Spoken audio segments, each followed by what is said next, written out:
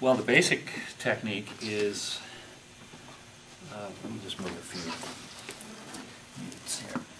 I'll tell you about the mutes in a minute, but the basic technique is to produce a sustained tone with nylon fish line.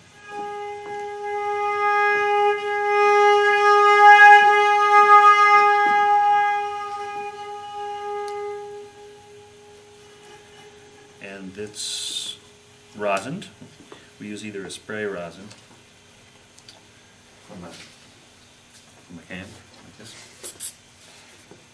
or cake rosin of the sort that a violin player would use. And that creates the friction that allows the string to vibrate, causes the string to vibrate.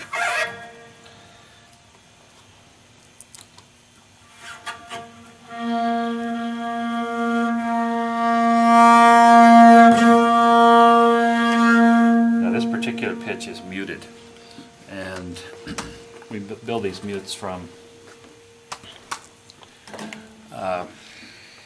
two materials, a brown one and a white one that we mix together to make this sort of pencil eraser colored stuff. And it's a kind of synthetic rubber.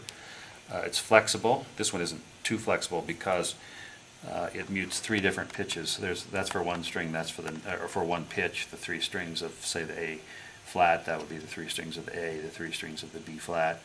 The smaller ones, I can show how they're more flexible. You can bend them and twist them and so on, and they keep their shape. They have a memory. So these go on the string to change the sound from the ordinary piano sound, which is very bright and has a lot of sustaining power too. Like that. You can achieve this with the finger also. You can mute a finger. With the finger you can mute the pitch. But the advantage of these mutes is you can put them on, take them off, and once they're on you have hands free, so you don't need to use your precious resources of the players to do that, muting with the fingers. So that's the primary technique, and the one that I started with, and the one that I borrowed from Curtis Smith.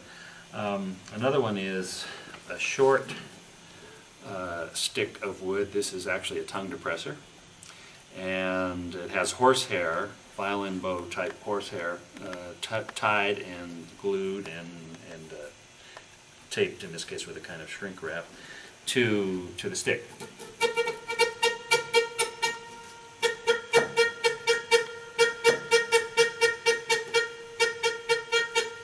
This one has horsehair on two sides so that I can play adjacent pitches.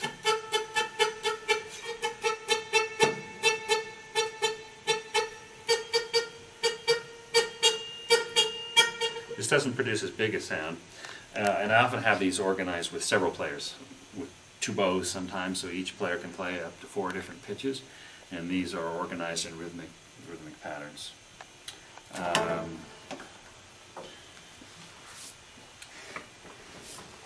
The lower strings of the piano are wound with copper, and so there's a steel string in the middle, and then there's this copper winding to give it more mass and more weight, and that produces the lower pitch. And the nylon fish line doesn't work so well on these because they're wound and they have these little coils. The nylon can get caught in those windings and doesn't produce the kind of friction, doesn't have the surface area that something like this does.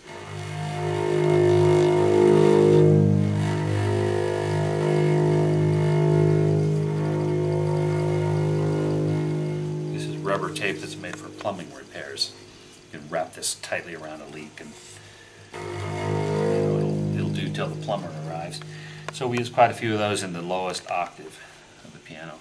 We also use piano hammers, and these were taken from a piano that was being rebuilt and had new hammers placed.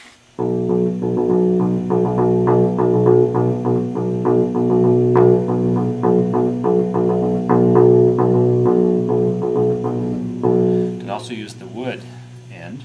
This is never used in a piano, an ordinary piano, to make sound, but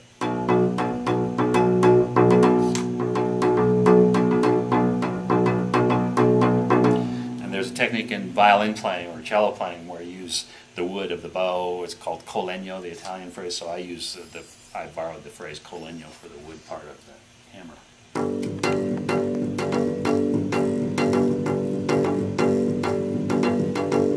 And again, if you have several players using these in interlocking patterns, you can make very complex polyrhythms. So these are also excellent for percussive sounds on the frame.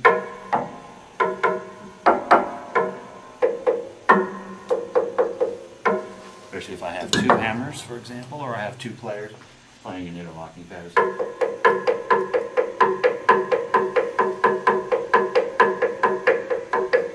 are many parts of the piano that produce resonant tones. The string ends here are produce very lovely kind of bell-like tones.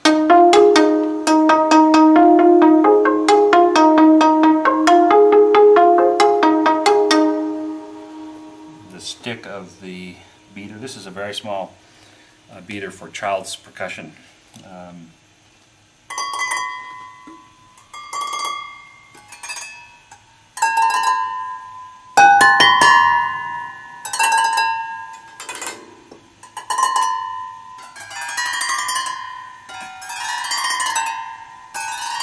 So we try to find as many interesting resonant areas as we can in the piano, sometimes the soundboard directly.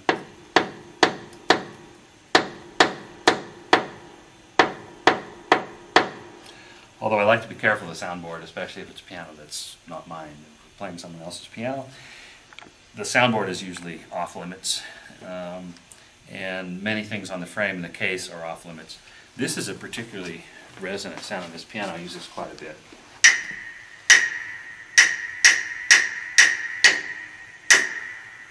Sometimes I'll use that for a pulse if I need an organizing beat to keep everyone together.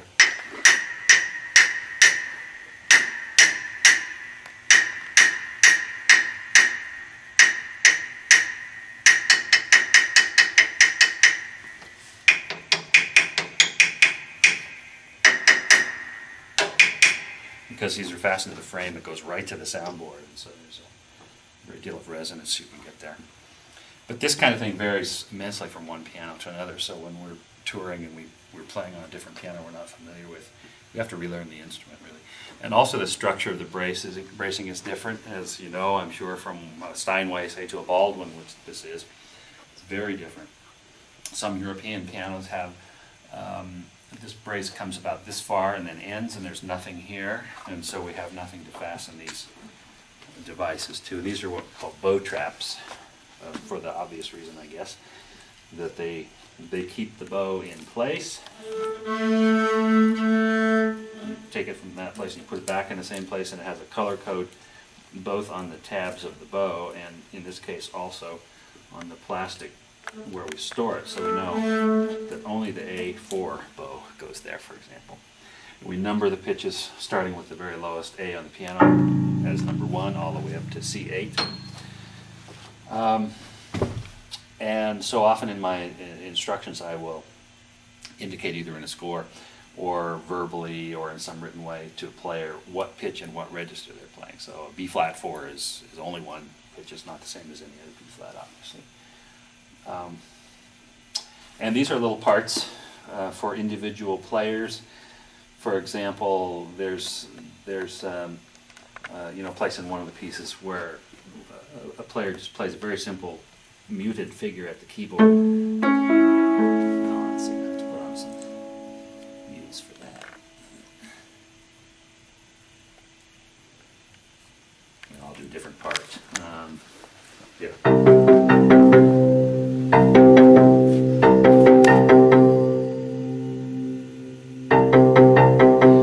Pattern with some asymmetry to it, and he has to play that many, many times, and so the part just allows a little sort of a reminder. You play this 23 times, and then you go on to a variation of it, and so on. So we have lots of these inside the piano. We've just been rehearsing this fairly large piece. So as a memory aid, we use these, but by and large, the compositions are memorized by the time we perform them. Because there's no place in here to put music. You can have the score over here, on the stand, and you can refer to it. If you get lost, I use color codes for not only for the pitches but for the players, so that, for example, my color is red, and I'm player number 10. I can read that, even at my advanced age, I can read that from here because it's got a big red rectangle, and by then I know what pitch it is, I know what bow I'm supposed to play. So we use a lot of color for that reason inside the piano. And there are color codes here on the dampers. A few of them are missing. If I need to reach in and pluck, for example, this note, I know where it is because it's blue. It's an E, and E is a light blue. And next to it I have a black and red, which is F. Go down to C, I have a color code that tells me so I can find it easily. Because every string looks like about every other string inside the piano. You don't have the black and white reference of the keyboard to tell what you are. So, what about your spoon over there? Oh yes, I wondered if you'd ask me that. This is a new invention. It's actually, it's just a way of it's a handle actually for a pick or a plectrum. And in this new piece, I've got some sort of tremolo figures like this. It's kind of hard to do, and I'm not practiced at it. I have a player who's very expert at this now. She discovered that if she just used a pick, she didn't get the kind of stability she wanted, and so we ended up, actually we were using a spoon, just a plastic spoon, the end of it, and that didn't seem to have quite the flexibility that she wanted, and so she put a pick on the end. So it's just kind of a handle for a pick, actually. And again, I'm not very good at this, so I can't give it its full potential. So we call it spoon tremolo, just because the spoon ended up being a handy, you know, everybody has plastic spoons around. And let's see, what haven't I mentioned that is in here? The mute material comes from a product called Brace Guard, and this was invented to allow brass players, especially adolescent brass players who were wearing braces on their teeth, to form a kind of sort of boxer-style protection for their lip when they're playing brass instruments like trumpet and trombone. And so you can order this stuff, and it comes in a little kit with brown and white goo, and they remain pliable until you mix them together, and then kind of like epoxy, they form up, and they turn into a solid, flexible solid. So we found that this makes tremendous mutes for the instrument, so we can have this kind of.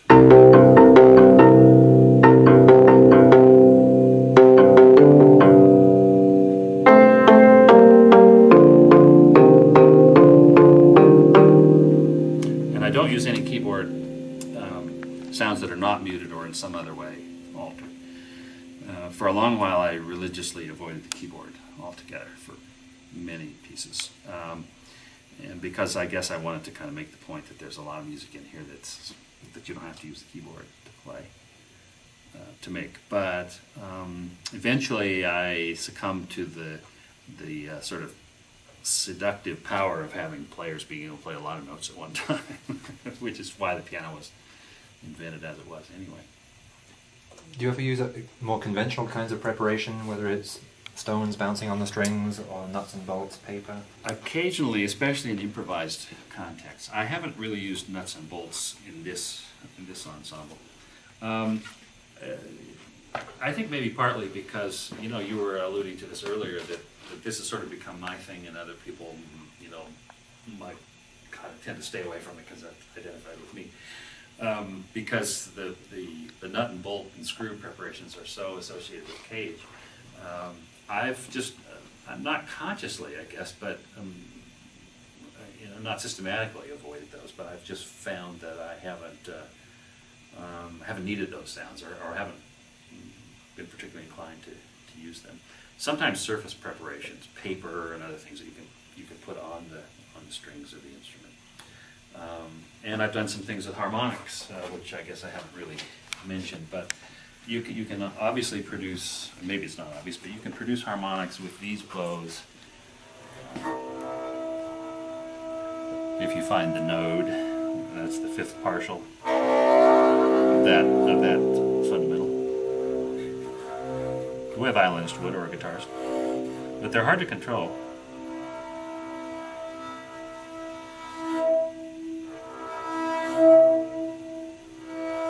And also that pitch is muted, which makes a difference. But the more useful harmonics I found are, for me anyway, for my purpose,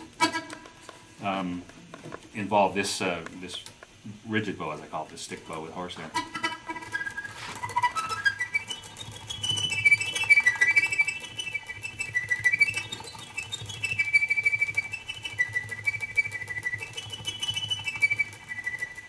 Like that.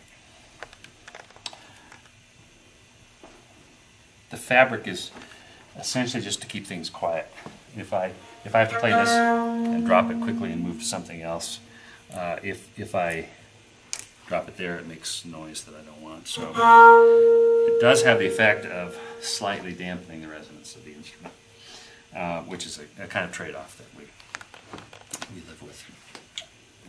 These are for fishing things out that fell through? Exactly, and they're also for loading the bows. When we prepare, it's easier to, if I may, it's easier just to, let's see if I can find the right pitch for this.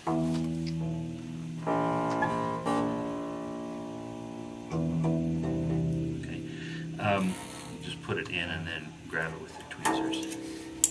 So, but also for fishing things out that fall down, absolutely. We drop all kinds of things in here. And normally during performance we'll just leave them, but in rehearsal, you want to retrieve your optics, so we use those for that purpose. We also, I guess I mentioned there are some color codes we apply to the strings. That's done with little artist's crayons like this. So, for example, the dark blue means that that's a B, and so on. We don't apply the colors to these strings, at least on a piano that we're playing that's not our piano. I don't have any in now, but we use colored thread sometimes to indicate what the pitches are, because you can tie that on and then you can remove it when you're finished. So during performance you must have a pretty good lighting situation, otherwise you can't play this in the dark. Absolutely. We can play very simple things in the dark.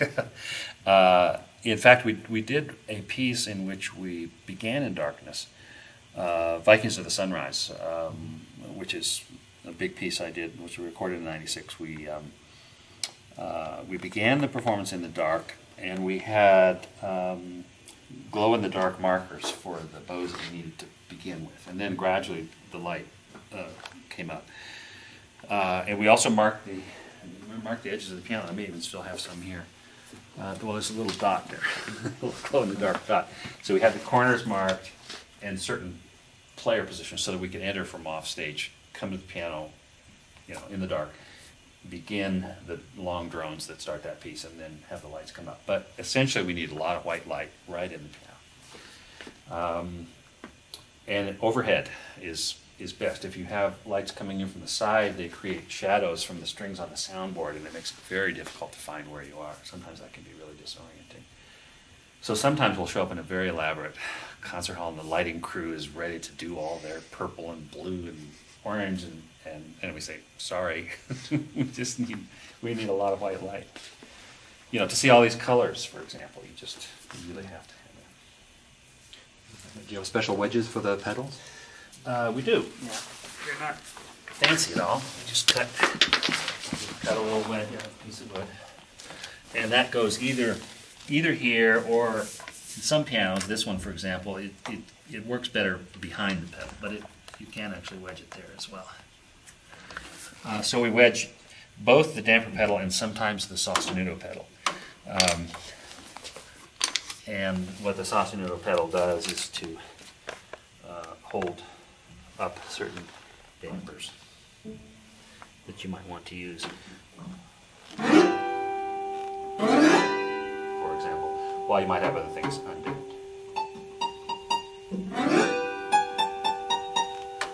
So we use both combination of people's feet, sometimes in choreographed patterns, and also wedges if we need to have those pedals down for any length of time. We use a wedge. So one of the playing techniques is sometimes for a player who's kind of in this area for some other purpose to go down here occasionally and wedge or unwedge a pedal as well. And then we have foot tapping signals and all kinds of things to communicate between people who would be up here and the people down there. Have you ever actually bowed a harpsichord? I have tried it, yes. It's much harder to get a harpsichord owner to let you bow a harpsichord than it is with a piano.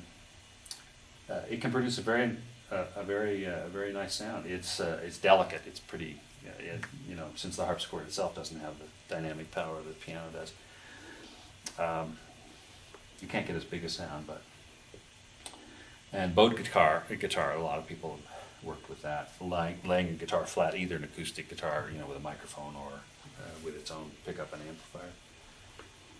Now with guitars, they have the E-bow. Yes. Can you use that on this? You can. I haven't used E-bows. Alvin Lucier has done that quite a bit and has called for that in some of his pieces, and I think other composers as well. I actually did. A student of mine, not here, but at the Evergreen State College where I taught for a year, a student helped me develop an electromagnetic bow for the piano, and I still have it around. I don't think it's in this room. It's probably in pieces back in the shop. But what it amounted to was 12 electromagnets, one for each pitch in a 12-tone octave. So you could set it, for example, between C and B, and have all those 12 chromatic tones, and each one was driven by an oscillator that could be tuned to the frequency of that string.